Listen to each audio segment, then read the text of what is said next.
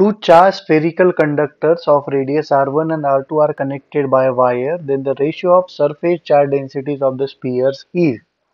Now see, we have two charged spheres. This is mm, this is sphere 1. Let's say this is sphere 2.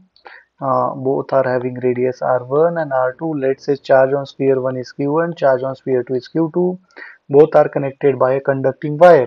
So charge will flow from higher potential to lower potential until and unless potential becomes same. So we can write at equilibrium the V1, that is potential of both the sphere, will be same.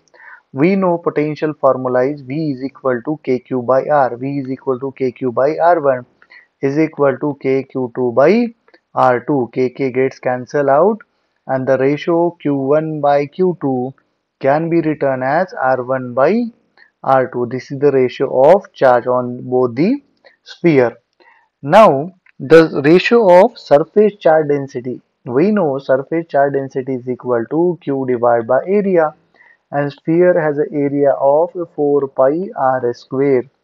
So sigma 1 by sigma 2 is equal to Q1 by Q2 into R2 by R1 का square.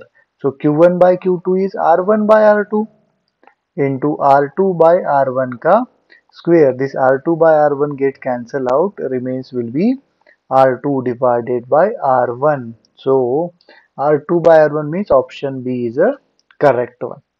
Right?